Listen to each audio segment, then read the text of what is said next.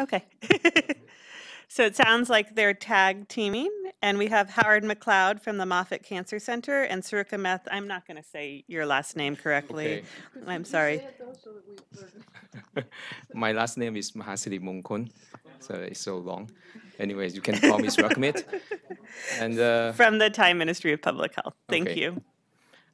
So we are tasked with 7 questions, and it's about the key gaps and what recent advance in clinical implementation of genomics, pharmacogenomics, will be having greatest likelihood of contributing to eradication of preventable causes of Stephen 10's key barriers, resource, and recent development, and what is the most promising opportunity in the next 5 years, and what is the evidence base needed to implement the screening testing, and what alternative to the large prospective clinical trials. And it seems that the question is overlapping in somewhat. So we did the survey, sending the questions to the working group participant, which is about 20, and I got 9 responses.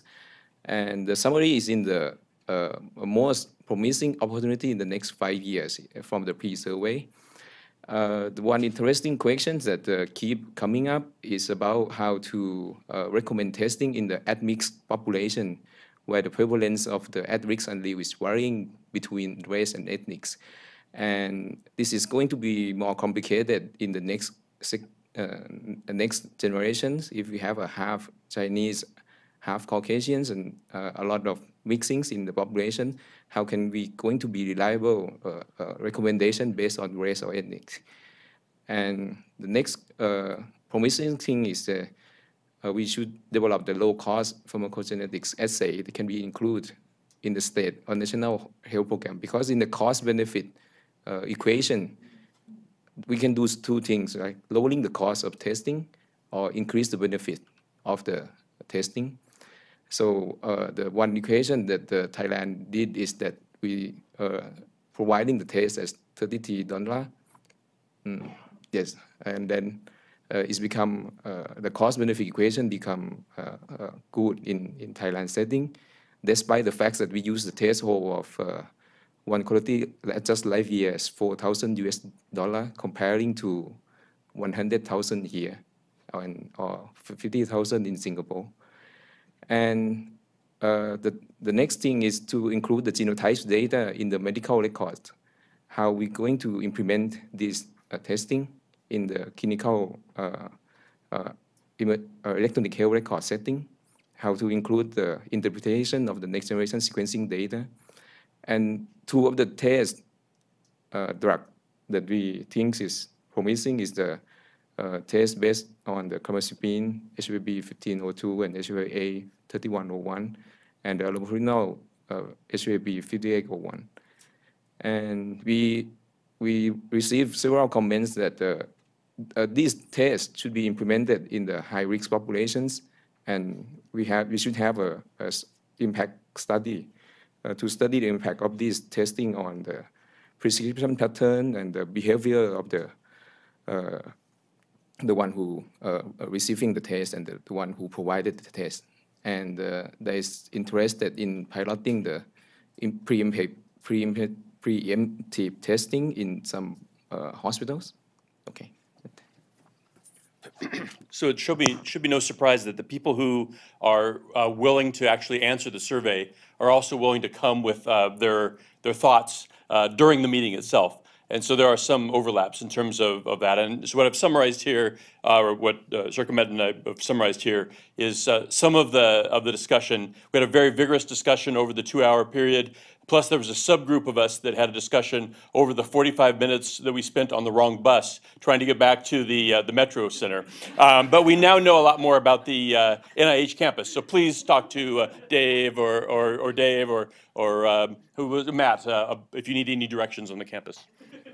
So one point that was brought out is that these are iatrogenic events. And unlike some of the other events that we care for, there is an extra bit of responsibility that falls on us because of who caused them. These are not things that are occurring out in the wild. These are things that are occurring because of an act within the branch of allopathic medicine that we most all practice. And so there is this moral obligation that's maybe even you consider above some of the other obligations that we have. And so we want to, as we implement, sometimes it won't be just about costs, but there'll be also about this principle. Another thing that came out is that it's really hard to think about implementing, or for that matter, doing a lot of the basic research when we really don't have a clue what the burden of the problem is. You know, we know the cases, and those of us who have managed some of these cases will never forget them because they are indeed emotive. But we really don't know what the frequency is in most countries, including the one that we all happen to be in at this moment. And so there's some basic landscape definition that is needed. We haven't even seen a study of whether the HLA alleles replicate in Asian Americans, for example, a study that you think would have been done, and I was happy to see, who was it? Steve, I think, showed some data that the Canadians have gone down that route. So I guess we could say North America, it has been done. But the idea that there are some really simple, straightforward things that could be done, well, not simple. There are some straightforward things that could be done to help us think about how to apply things in this country. We are way behind Thailand in terms of understanding the problem. It was brought out by Matt and others, what's really going to move the needle? And genetics by itself is not enough. And really, we can't think of this as a genetics problem, but rather a clinical problem for which genetics can be an important contributor. And almost every successful example on the pharmaco side has included organ function and body size and this and that, in addition to genetics, in order to really hone things down to either divert to a different drug or a different dose or whatever it might be. And so there's some work that needs to be done in terms of defining that before implementation can be really more straightforward. The downstream implications of changing therapy also is needed, and Dave Margolis and others brought this up, where are the alternatives better, the same, worse? I mean, what are we diverting people to? Are we diverting them from Heathrow Airport to Baghdad, or are we diverting them from Heathrow Airport to Paris, which is not necessarily a bad diversion? So, that the idea of where we're going needs to be more clearly defined, and that really came out in Dave Venstra's talk and others. This focus on one gene, one drug will rarely be favorable economically, and so we need to be looking at panels or other approaches that could face that. If it's really almost setting ourselves up for failure if we go down the economic route to look at the cost of doing one gene when you really, it's a very similar cost to do an entire panel, and then you get to amortize that across the panel. The next thing is really we don't have a lot of data on how people will behave when faced with data such as a risk of SJS/TEN. And so there are examples that could be done. We put one of them there where we could survey patients, maybe through the advocacy organizations, their loved ones, the general population, and try to look at differences in the way one would respond to this kind of risk. Because we just don't really know whether we're doing the right thing or how to do the right thing. It's also a little bit of a changing atmosphere in the United States anyway for who bears the extra cost of this iatrogenic event. And frankly, in the past, the incidence of a severe event such as SJS/TEN has, if anything, been economically positive to a health center. And because they get the money that comes in for the management of that patient, even though it was an iatrogenic event. And so with some of the movement towards more of a bundling of care or a lack of payment for iatrogenic events, suddenly the focus becomes a little bit clearer for an individual health system or an individual polyphysician practice to try to get it right the first time. And so I think we need to focus a little bit more on who currently bears these costs, because they should be the ones that would be our partners to help solve them. And then it was brought up that there are qualitative methods that have not really been clearly defined from the patient. And if we want to talk about that more, we'll get Dave Margolis and others to go further. But that we really haven't been looking at at patients, at their responses, how things would be in terms of trying to implement these things. And then the last little thing, I put a little space between it because it's not really implementation, but it was brought out that currently most of us in this room have decided to have on our driver's license or whatever the document might be to be an organ donor. And with that, we've pledged to have HLA testing done on ourselves after we die. So it was brought out, I won't name names, but Alan Schuldener brought out that maybe we should be doing the HLA testing now, benefit from it for these other aspects, and be ready for our organ donation when that time comes. And there's some problems with that. We don't want people going and hunting down people with the right HLAs in order to get that kidney. But there's not enough hotel rooms and ice baths in Las Vegas to get all those illegal kidneys done. But the idea that we could be thinking about some other ways of benefit of this data now and later was, I think, Alan's point. And certainly in terms of implementation, creative things like that, where we may get it for a number of reasons, but it would also benefit the prevention of these types of syndromes. It was really the point that he and others were making. So I think I'll stop there. Maybe could open it up first, if it's okay with you, to other members of the committee to fill in the blanks that that Surakameth and I inadvertently left. So, any? Dave, others? Mike? If you're a bone marrow donor, I think you get your results now rather than when you die. Right.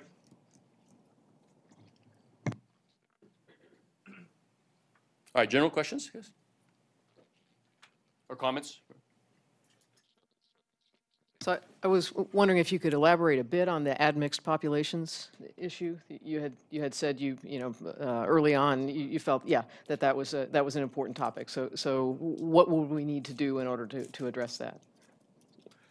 Well, I think my take on that was that there was still some worry that when you found a marker for a population, you found it for that population, and its relevance across to other populations is not known. And so the admixture element. One of them is it's going to be even harder to label people in the future because we're going to be admixed. And then there was also the idea that the existing admixture is different. 1,000 genomes is nice, but it's only a very limited set of the population in the world. And so even the data like Munir. I can't remember what you called it. Was unsettling, I think, was the term you used when Munir presented that data with the Italians. You're like, what are we going to do? So there's a lot of need in terms of trying to understand, is there 5 different markers that cause SGS10 and carbamazepine around the world, and we found 2 of them? Or is there 1 and that we found 2 tags in different populations for that one? Or so there's both of those issues. So it's less about admixture in an individual and more about ethnic diversity. Yeah, I shouldn't say less about, because that was definitely part of the discussion in terms of future generations. What will you call yourself? So. Dave? Very nice presentation of what we talked about, but to be Can you come a little closer to the mic? To be consistent with that's way too loud. Jeez. Even I don't like that. Although my kids might. To be consistent with the first group, many of these studies and many things we suggested could become part of studies that would be done as a large national cohort system or a large national registry. These would all be compatible with studies on individuals who have disease or family members who have disease as well. So it would all fit nicely into what was sort of being proposed by some of the individuals near the end of the first presentation. Cynthia? Yes, I think Elizabeth raised that it's the interpretation of the data that's so critical. So was there any discussion about training of individuals or even a medical specialty that would become the interpreters of all this data? So that wasn't a major feature of our discussion, although it is a real issue. I guess maybe there was, part of it we had such a vigorous discussion about the points that we were on. And part of it is the hope that Elizabeth will figure it out and we can just use her approach. But I do think that although we didn't discuss that, we did talk a little bit that you didn't capture here about the uncertainty and both the communication of the uncertainty and also doing some of this work in the presence of uncertainty, both about some of it coming from the rareness, but some of it also coming from other aspects of the disease. So I don't know if you or someone else from the group wants to elaborate on that a little bit more. Yeah, thank you for that. I don't, but just because I don't know how to. So one of the things that did come up also, going back to this issue of what's the frame of reference for a certain demographic group, that currently people self-identify. They say, I am Chinese or I am whatever. Over time, that's going to become more confusing as people are, as the genetic drift is increasing because of globalization. So one of the challenges going forward, if there are different markers that come from different populations as founder markers that for risk that will eventually get mixed together, is actually how to do a snapshot that's a objective snapshot of the genetic background of that individual. So the question is there from a genetics perspective, for geneticists, when they say this genome has this complexion, what actually are what are the markers of that individual from the point of view of where they all came from? Is there a measure, a genetic measure in the genome that gives the frame of reference other than I'm African American or I'm Chinese American, which is African American is all over the place genetically. So again, it's a very arcane point of reference, and it needs to be replaced with something more modern.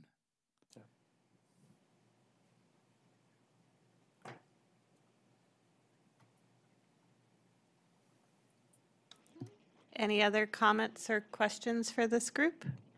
Oh, go ahead.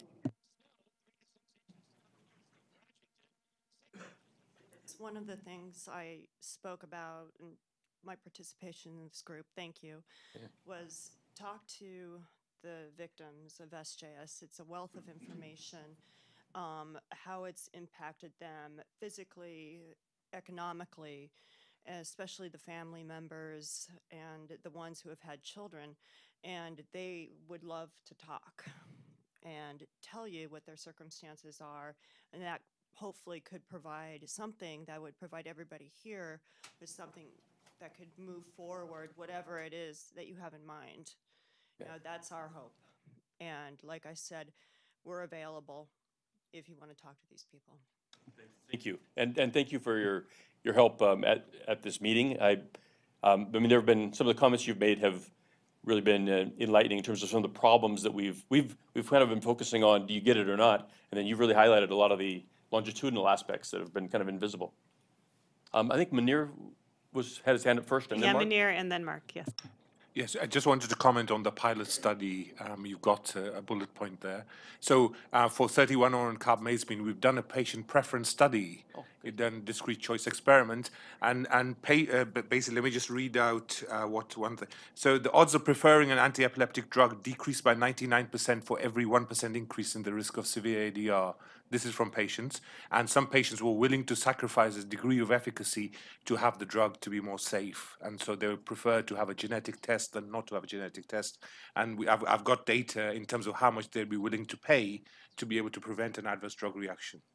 Right. So great. And so Mark, That's just great. Dave Veenstra, since you were one of the people who brought that up, do you want to respond to that point before we move on a little? No, I think that'd be incredibly useful, in a lot of different ways. Understanding how to best implement programs, et cetera. Mark? Great. I wanted to respond relating to the patient perspective and contextualize it. And I don't know if this came up at the discussion or not, since I was in a different work group, but NHGRI is funding an economic analysis of HLA 1502 and Stevens-Johnson syndrome through the University of Florida Ignite group, where we're trying to develop an economic model that would have a certain degree of generic quality, so that essentially that curve that David showed, people could plug in a discrete set of things like allele frequency, cost of an episode, cost of the test, and could basically get a rough idea without having to have a degree in economics to say, is this something that we should consider doing more work on or not. And as part of that, we're using some standardized methodology that had been used in Thailand to determine the impact on the patient.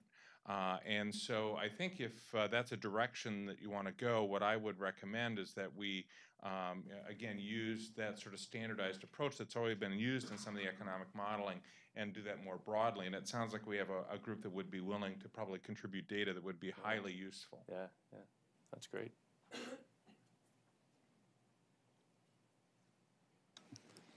Oh, go ahead, Mike.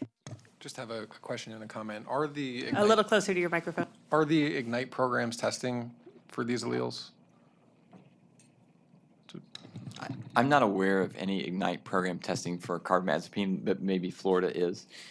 We locally are looking at implementing some of the HLA things, and Elizabeth could talk more about that.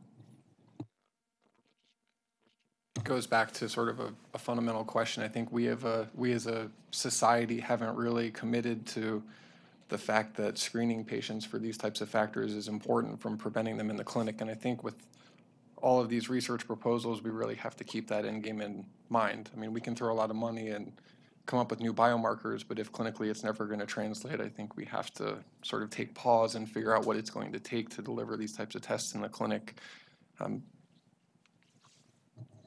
Mark. Yeah. We have to have the answers before we can implement. Implementation is simple. It's dead solid simple. We implement pharmacogenomic stuff all the time in the clinic, but if we don't have the data about whether it's worth it or not, then it's an opportunity cost. So I could, instantiate an HLA testing algorithm for carbamazepine today. I'm not confident that there would be much value that would accrue to the healthcare system, my healthcare system in central Pennsylvania, if I were to do that.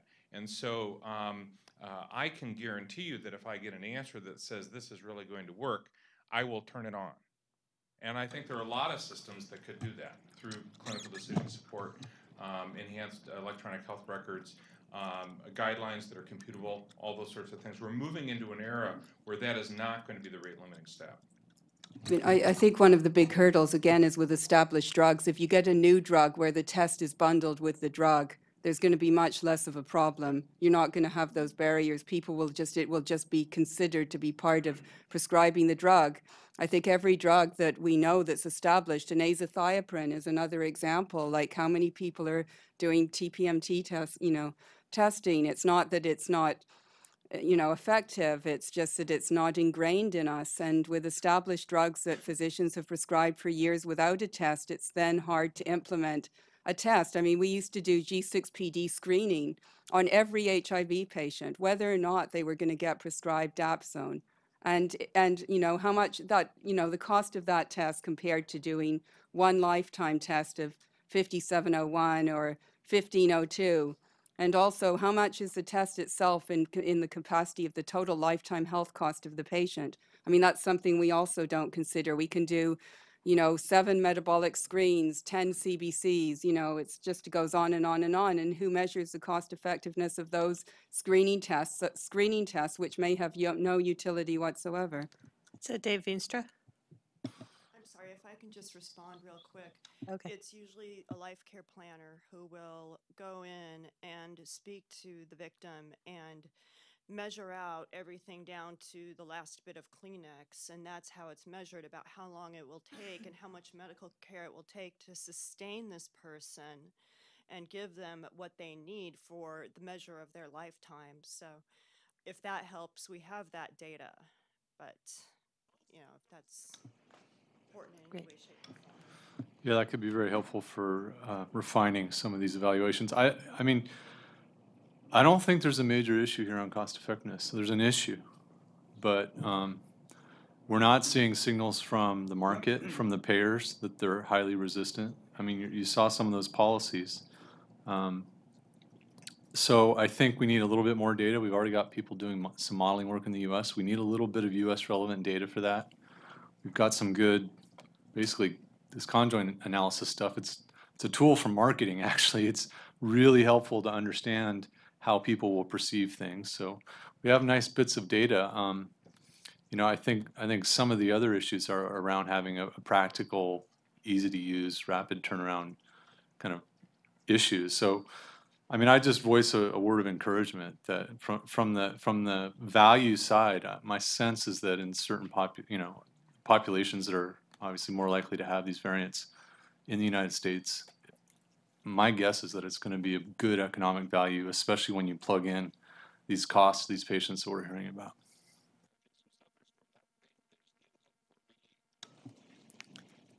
Anything else? Okay, well, we'll go ahead on now to the working group 3.